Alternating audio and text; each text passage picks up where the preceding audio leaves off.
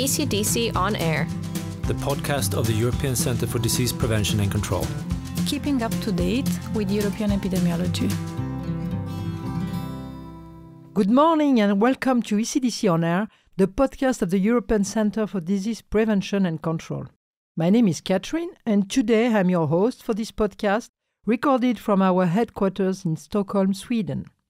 In this episode, we are going to talk about infectious disease surveillance and monitoring. To carry out this activity, ECDC collects, analyzes, and disseminates surveillance data on 56 communicable diseases and related health issues. One of our previous podcasts, entitled Disease Data Hub, describes in detail this surveillance activity, the type of data involved, where it comes from, and how ECDC uses and shares it back. ECDC is now looking to help countries improve their surveillance systems and therefore the surveillance of infectious disease at European level by using clinical health data that are already present in countries' health information systems. What is this data? How will it help to improve the surveillance and control of infectious disease at European level? These are the themes of our discussion.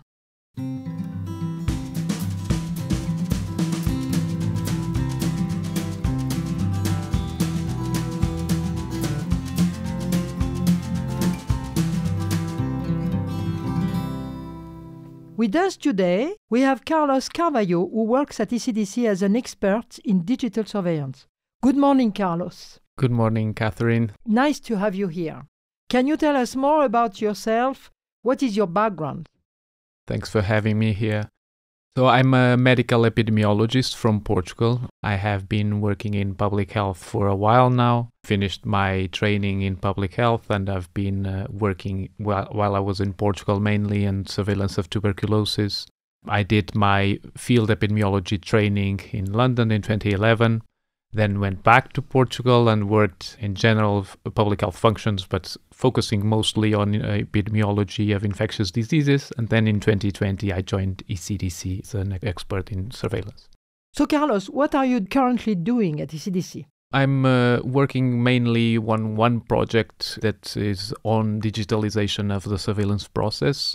This term is very generic and entails different things. The digitalization started from replacing paper forms with new computerized records, so this was done already. But there are still many manual steps in the process of notifying diseases to us at ECDC or to public health services in general, regardless of the level. Currently, most countries are collecting the data they need on the set of infectious diseases and reporting it to us through the tool that we have in place, which is TESI. So this is a structured data collection using mostly a file that is sent our way. But it still relies on a manual step of notification of a disease from a clinician, from a doctor that suspects and diagnoses an infectious disease in a patient. What you mean, if I understand well, digital surveillance will mean that we don't have any human step in the digitalization of data. It will be all automatic. That's the ultimate goal. We cannot say that we will achieve this in the short term. This is a long-term project and all countries have been working on this. The legislation has been improving and changing to allow us to remove all manual steps that we have from the notification process. But we will get there eventually. And what we are trying to do now is to decrease the burden that we have on the doctor that suspects a disease and notifies it to the public health services, first at the local level, then at the regional, national, and then at the international level, where we are here at ECDC. So when we can manage, or the public health services can manage to access directly the health records and extract the information that is relevant for the diseases that we have under surveillance, we will definitely be able to automate some of the steps. So data can flow progressively and automatically from the doctor's desk to us at ECDC in an electronic format. If I understand well, the doctor reports data to the health authorities in each country. Do they do that in the same way? There's some degree of heterogeneity. The principles are the same. So there's a legislation that defines a list of diseases that are under surveillance and are of mandatory notification. But then The degree of digitalization is different in different countries. Some are still relying on old processes, but most countries have now some kind of electronic reporting system that still requires some manual steps from the doctor to notify. And then the doctors, they report to ECDC and they report the same data, national health authorities. The doctor will always notify to the lower geographical level, so we will not receive notifications directly from a doctor at the CDC level, so they will notify to public health services at the local level, and then this can, in an automated, semi-automated or manual way, depends on the development of each country, it will progress to the regional level, to the national level, and then finally to the European level here at the CDC. Okay, and then what do you want to improve with this new project? One of the things that has been less than ideal with the current system we have is the burden that notifying a disease to public health services represent to a doctor who is mostly concerned with treating a patient. So his main concern will be to have a proper diagnosis, record whatever he needs in the clinical forms, define a treatment, and follow up that patient. So when we ask a doctor to notify a case of disease to public health services, sometimes the impact is not seen immediately from the doctor. And this is what we want to improve with this digitalization, reducing the effort that we ask the doctor that he needs to notify a case of disease. And this burden to the doctor on the notification has different reflections. We can see it in different ways. One is a phenomena that we call under notification. Not all cases get notified because there's this increased burden. The second is timeliness. Sometimes the cases accumulate and only after 10 cases show up, the doctor will remember that he had to notify the cases. So with an automated system, we have the potential to improve timeliness. Then the final one that will require still a lot of work is data quality. In principle, the data will be more complete with all the records that are available in the system, and there will be no forgetting about a specific detail that might be important for the notification. So are there data that we at ECDC don't have and that you would like to add to the record? That will depend a lot on the disease we're talking about and the availability of those records that was stored for clinical purposes. Can you give us an example? Yes, of course. So we're thinking, for example, about measles. We have two types of surveillance. Maybe I should start by defining this or distinguishing between indicator-based surveillance and event-based surveillance. Yes, that's a good point. Yeah. That's a good point. And the distinction here is that indicator-based surveillance is more structured. So it means that we have a defined set of variables that we will want to collect for a given disease. If we are talking about measles, for example, we will want to know the age of the patient, the sex at birth or gender. We will want to know where, in which region he lives, if he had fever or not, so a set of symptoms. Also, that will allow us to confirm that this is an actual case, a set of lab results. So there's and clinical data about this person. Also. Exactly. So any signs, symptoms, and lab tests that were performed or other results would be relevant. And then some epidemiological data that is also relevant, like the person had contact with another confirmed case of measles or not. This kind of data is quite relevant. And until now, we have been somewhat manually collecting these data at the CDC, and this, in principle, will improve when we get access or the public health services get access to the clinical records that have been digitalized already and are in a health information system. So you will have more information about the patient and his clinical situation. We have the potential to get more data. Of course, we can say that if we have already a surveillance system in place, and for many diseases, all countries have their surveillance systems set up, and they know what data is relevant, or the public health services know what data are relevant to each of the diseases. So they will have a form in the computer or in paper form where we will know the variables that the doctor should collect and report.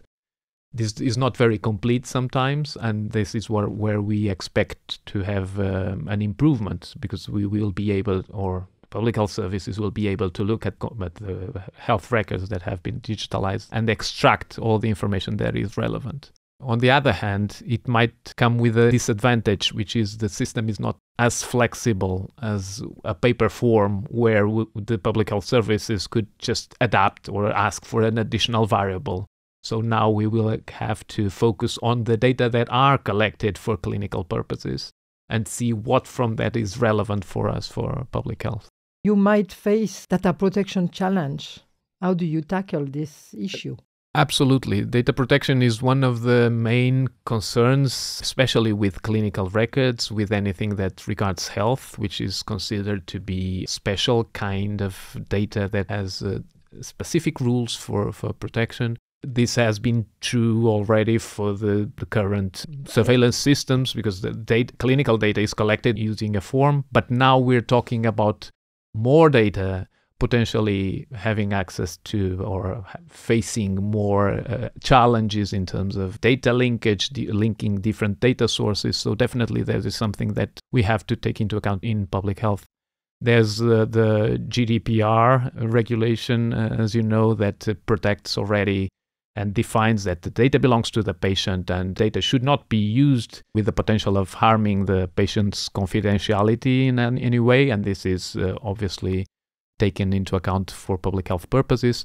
But there's also an exception in this GDPR, which is... But this challenge also is about not recognizing an individual with his health data. Exactly. That's what we call anonymization. With health records, traditionally, there's a stage at which we have to anonymize data. This does not make sense at the doctor's office because he has to know who is the patient that is in front of him, so he needs identifiable data. And in public health at the local level, when there is the need to go to the community and talk to the patient and talk to the contacts that he had in case there was an infectious disease, the public health services will need to have access to identifiable data. But as soon as this data is transmitted to the next geographical levels, to the regional, national, and international level, the data is anonymized, or in a way, all personal data is removed from the data set. So there's no threat to the patient's confidentiality. Now, in the GDPR, what we have is an exception that is specifically for public health purposes. Whenever a case of a disease is a threat to the rest of the community, the public health services might need to get access to those data, even without the informed consent of the patient. But this is something that we have in place with specific rules for many years for the overall public health surveillance. I see. Why it's important to collect clinical data? Clinical data is relevant in many levels. We've been talking about the first level, which is treating a patient. So patient's clinical data on symptoms or preconditions or other circumstances of the patient are relevant for his treatment to be diagnosed and then treated accordingly. There's the need to access his clinical data. Then there's the second layer. When we're talking about surveillance, we need clinical data to be sure that we are talking about a given case of disease. We rely on clinical data to have what we call a case definition. So if we say we are talking about COVID, for example, we will have a set of symptoms that are required for the patient to have for us to consider this a case of COVID. Then there's laboratory criteria, meaning a lab result, which is also considered part of the clinical information of the patient, and eventually other data. So this is relevant not only for the patient, for his doctor, but also for public health, for defining what is a case of the disease that we have under surveillance, and then to know exactly how severe the disease is. Does it kill a lot? It doesn't. Are the symptoms mild? So all these will have an impact in the way then public health decides to intervene. If this is a disease that kills 50% of the patients that have the infection, for instance, it's very severe, and obviously the intervention has to be according to that severity. So all clinical data and the outcomes will be really relevant for surveillance of the infectious diseases. Now, the way we have access to this data that's what's changing. So at the moment, the data is not entirely collected automatically. There are human steps in this process. What is the time scale for this project? For the project we are working currently, which had a time frame of 4 years, we do not expect to achieve full automation by the end of this period. We have started working on this project on the use of electronic health records for surveillance of infectious diseases in 2022, and we will end by 2026. And by then, we should evaluate the results we got and see what else we can do to improve even more digitalization of surveillance. But what we aim to achieve is, at least at this stage, to test what we can use or countries can use from electronic health records. Is it enough to perform surveillance? Is it enough to fulfill the surveillance objectives that we have set for the set of diseases? And by the end of the project, if we see there are additional things that we should explore and implement, then we will have other projects to continue working on digitalization of surveillance. So what are the different phases of this project? This project is all about the use of electronic health records for surveillance of infectious diseases. At ECDC, we have 56 diseases under surveillance, as you know. And for the project, we are exploring working specifically on 3 groups of diseases that we defined at the beginning of the project. The first we have been working on is respiratory infections. Also, because of the pandemic, obviously, it was quite important to start working on this and trying to improve surveillance. We noticed that during the pandemic, some of the surveillance systems of the traditional surveillance systems failed. And this is linked also to the increased burden in the healthcare services, of course. So this one was the first that we decided to start working on. Then we included another one on blood infections, bloodstream infections. Can you give us an example? So whenever a patient gets hospitalized, it might need to receive some treatment that is given directly to the blood. And in some circumstances, a bacteria might grow and the patient becomes sick just because of this bacteria that is running in the blood.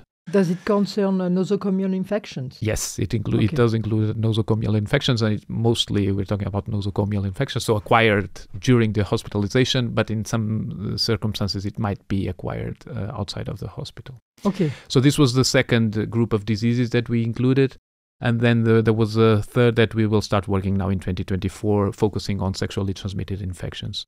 Using these 3 groups of diseases, we thought that we would be covering some important aspects in terms of surveillance. So for the first one, we are talking more about a disease that is very common, respiratory infections, as you know, especially during winter, COVID, influenza, and respiratory syncytial virus. So we're trying to see what is that we have in the hospital records that have been already digitalized that can be used for us to implement surveillance. Why did you choose those 3 groups of disease? The first that we included was about severe respiratory infections, and it was quite natural. We had been working already on improving surveillance systems for this kind of infections. Because they are the more frequent, or? Because they have the potential to become pandemics, as we have seen in 2009 and now in 2020 with COVID. And because we need access to more data in a more timely way to be able to do some kind of intervention or prepare the healthcare services for what is coming. So clearly there was a gap there that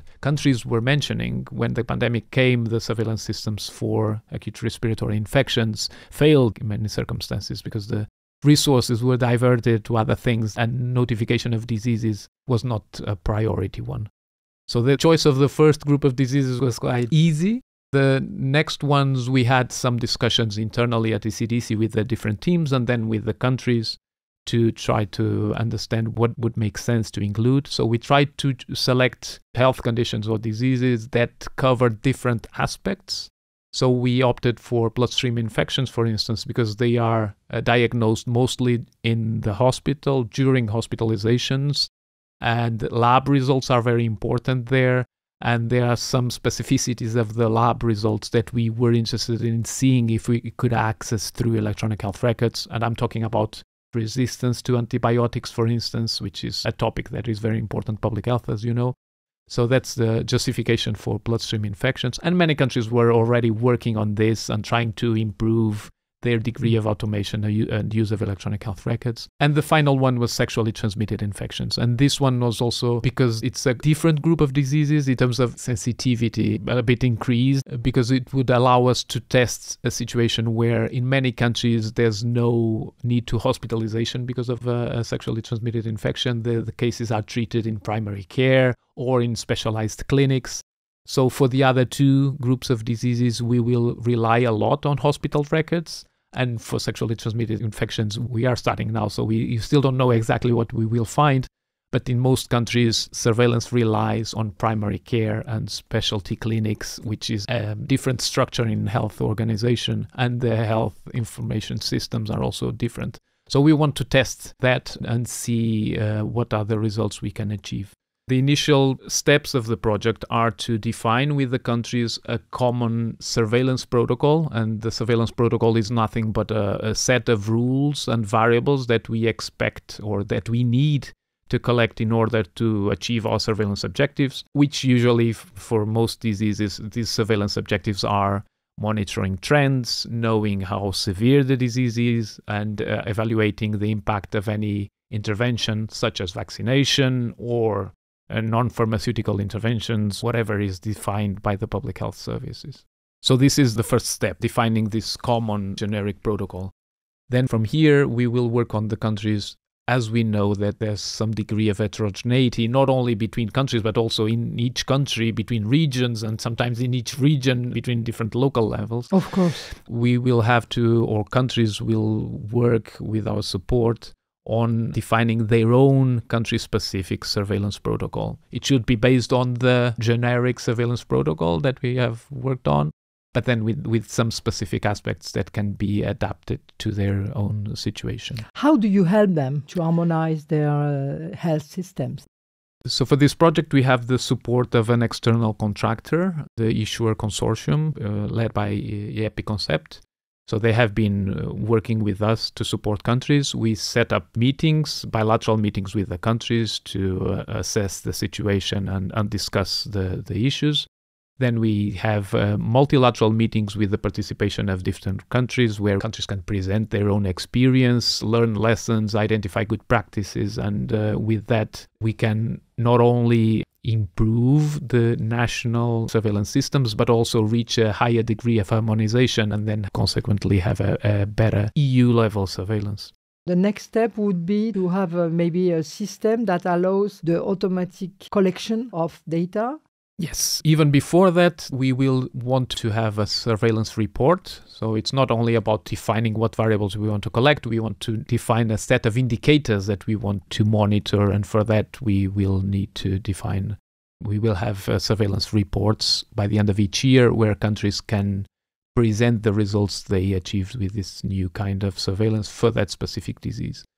Then what we want to do is compare this new type of surveillance with the old surveillance method and see what are the strengths, what are the weaknesses, what is it that can be used, and how we can improve. If we identify any areas where we see that we cannot replace the old system yet, the countries will not replace their old system. We'll continue working in parallel, but then when this new system is fully running, we expect that we are able, or countries are able, to completely rely on electronic health records and improve or add to the automated steps and decrease the number of manual steps.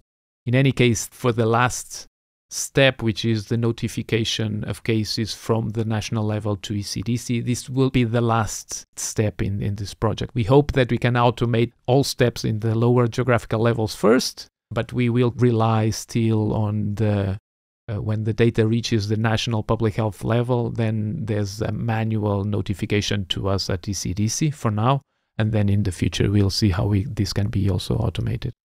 So what are the benefits for European countries to have this digitalization of data? The main benefits, at least for now, we hope that they will be seen by the national level. And they will be the ones that will have access in a more timely way to the data they need to fulfill their surveillance objectives. So this is the first one. Then from the project, by understanding better what other countries have been doing and what were the challenges they faced, they will also be able to improve. It doesn't have to be legal challenges that we talked about before, but also technical challenges in terms of data collection, data linkage between different data sources. So we hope that during this project we can identify which practices are the best, and the countries can also benefit from that. Is there a digital platform with all health data of all European countries? Each country can access? No, not yet. This is actually another initiative that is ongoing, which is called the European Health Data Space, but we will not probably have time to talk a lot about that. With this project, we will not define or create a new platform for collection of data, no. The countries already have their national databases, their national surveillance systems where they store their data for infectious diseases.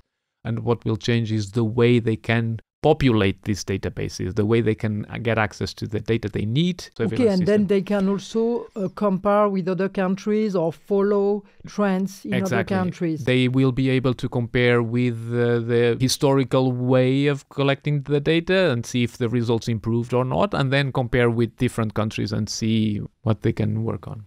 Okay. As a European citizen, how do I benefit from this digital surveillance? In public health, it is very difficult to identify immediate benefits because we're talking about protecting health and protecting the well-being of the citizens. So it's not that we can say, I was sick and now I'm healthy. No, but maybe if I travel to another country and I fall sick, the general practitioner will be able to request data if it's urgent, for example. That's what the European Health Data Space is about. Exactly that. So but this is another project. It's another project. That is very important. It's about the primary use of the health data, meaning a patient can travel from one country to another and still can have access to his own records. So a doctor in another country might be able to access the clinical records. With the authorization of the patient. With the informed consent of the patient, obviously. So they can access and provide care in a different country. This is primary use of health data.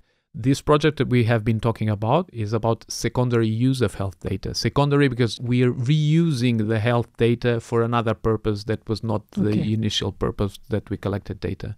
So the example you gave is what European Health Data Space is about, and we hope that in the coming years we can collect some benefits of that system being set up.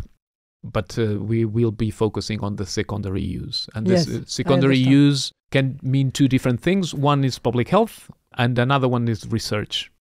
Public health has a different legal framework because the information from one patient is relevant to prevent disease in another patient. So the legal framework is slightly different. But then there's research too, which in the end, the overall goal is the same, to know more about a disease, to know more about risk factors, and to be able to support decision-making. But the legal framework there will require probably ethical review and other steps that for public health purposes, that's not needed. What is ECDC added value in this project? So at ECDC, one of our main goals is to support member states improving their surveillance systems. And we provide defined guidelines that can be used. For most diseases, we have a network. All countries participate in those networks. And we are in a position where we can try to provide recommendations to countries, taking into account the lessons learned and what we see works for the EU surveillance level. So we can interact with these networks and improve. Now, from this project, we will have frequent moments of dialogue with all the countries. We have these multilateral meetings that are very frequent for the different diseases. We will work on improving surveillance objectives for the different diseases. And we know that surveillance objectives are the starting point for data collecting. We need to justify why we want to collect a given set of data. And this is always linked with the health indicators that allow us to monitor if we are achieving or not our surveillance objectives. So we've been working at ECDC for a long time on this. Now what is changing is the tools are different and the access to the data will be different, and hopefully we will be able to provide the guidelines and the recommendations that countries ask us. One of our goals is also to achieve a harmonization. Countries have been reaching out to us and saying we have different systems in place, even in our own country. So which system is better? What approach should we take? How can we link data? And all this is something that we will be in a position to provide recommendations to countries and hopefully improve. When you have reached your goal on these 3 groups of disease, will you apply this to other groups? That's not planned yet, because we really want to understand first what is it that we can achieve through this project. But definitely a goal for the future will be to expand the use of electronic health records for surveillance of other diseases. We are not sure yet that we are going to be able to fulfill the surveillance objectives for the 56, or at least we know it will require time. But for many diseases, the principles are the same, and the type of access that countries will need to healthcare records will be the same. So we hope that the progress will be faster after this project expanding to surveillance to other diseases. What are your future plans? Do you plan to use AI, for example? Artificial intelligence is something that is trending nowadays, and has been or is being currently explored by everyone for very different tasks, and we see a use of AI for surveillance too. At ECDC, there's already a team that has been working on this and trying to explore the use of artificial intelligence for event-based surveillance, so to try to screen media, understand if there are signals that can be relevant for us or for public health services in general. But this is more focusing on event-based surveillance, as I was saying. Now, for indicator-based surveillance, which is what our project is about, we are still not including it. Didn't start working on it, but we see definitely a lot of utility of this new tool in the future. One of the things that it can be used is about interpreting the data as it is. When we talk about clinical records, I was mentioning before that a doctor might record everything in the same open field where everything with free text, with typos, with information that is really difficult to interpret. Even if you're talking about a machine, we need to define an algorithm that allows us to say, if you see this text, then the diagnosis is the disease that we have under surveillance. Okay. So defining algorithms is the first step, and we are doing that already. But the next step will be to have a machine to interpret those unstructured data for us. So artificial intelligence, especially for this kind of interpretation, is quite relevant. But then we can think about also the next step, which is the notification, the flow of data from the different levels until they reach ECDC. And then at the ECDC level, also to make sense of the data we receive, generate outputs. All these might benefit a lot from artificial intelligence. So we're looking forward to this new tool and explore. Okay, it looks promising. Yeah. Thank you very much, Carlos, for this interesting conversation. It's very important for all citizens. This project will have a lot of impact on each of us in Europe. So thank you for explaining all the steps of the project and all the challenge you face.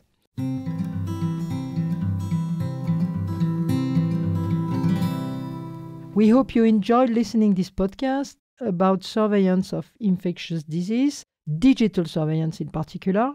If you would like to know more, please visit our website ecdc.europa.eu or follow us for the latest news on social media.